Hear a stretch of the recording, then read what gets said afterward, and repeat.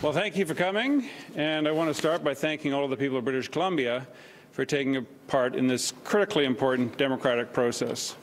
It's what we do in Canada, and it's what we do in British Columbia, and it's the right way to do it.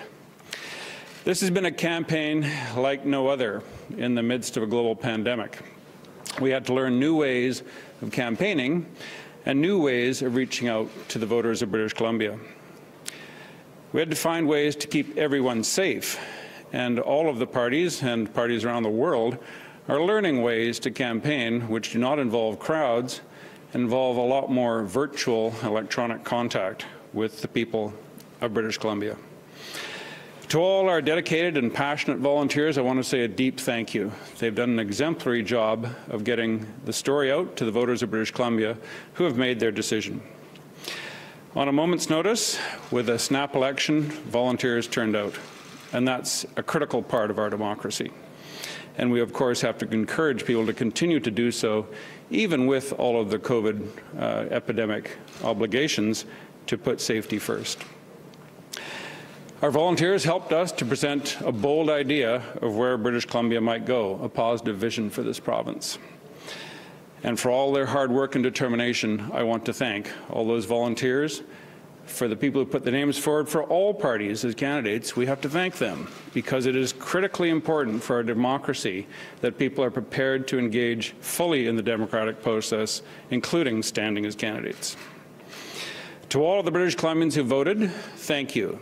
It's critical to who we are as a society that people get out and vote, and they have done so, whether it was in an advance poll, whether from a telephone, from a long-term care facility, whether by post, or whether in the full election day today. The function of our democracy depends upon full voter engagement, and that is what British Columbians did. We should all be proud of each other for standing by that core function of our democracy. As the results stand tonight, the NDP are clearly ahead, and it appears they will have the opportunity to form government. But with almost 500,000 mail-in ballots still to be counted, we don't know what the final seat count will be.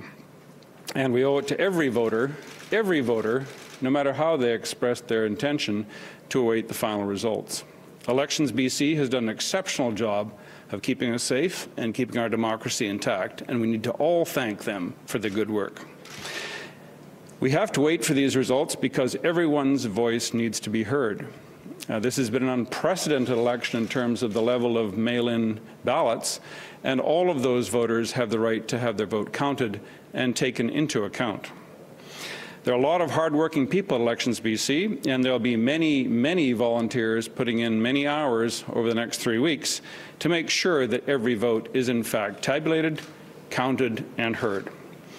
So on top of all my thanks to our campaign volunteers and the voters, I want to thank everyone who's working to deliver that final result. There will be hundreds upon hundreds of people doing long hours, doing fairly repetitive work to make sure our democracy is safe and that every vote is counted.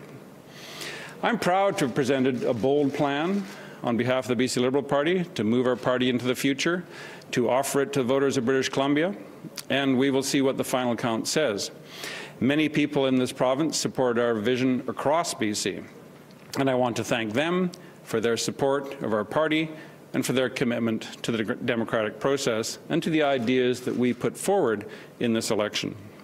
We'll have more to say going forward, but for now, we all have a responsibility to be patient, to respect the democratic process, and to wait the final results. Thank you.